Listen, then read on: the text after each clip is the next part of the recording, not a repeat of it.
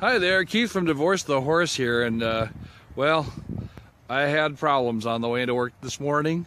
As you can see, I am at the auto shop, and it could be bad news.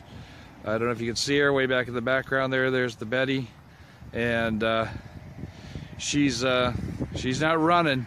Got a loud bang and a knocking sound in the engine, and limped her into town here. This could be the death of the Betty, guys. I don't know.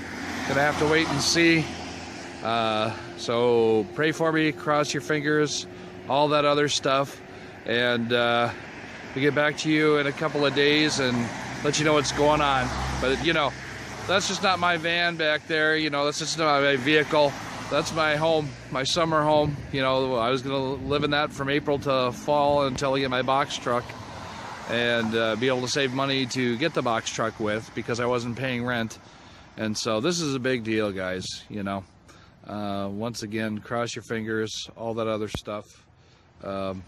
Stay tuned, see what happens with the Betty. If I have to haul her off to the scrap yard and fix my little blue van and spend the summer living in my little minivan again, which I really don't want to.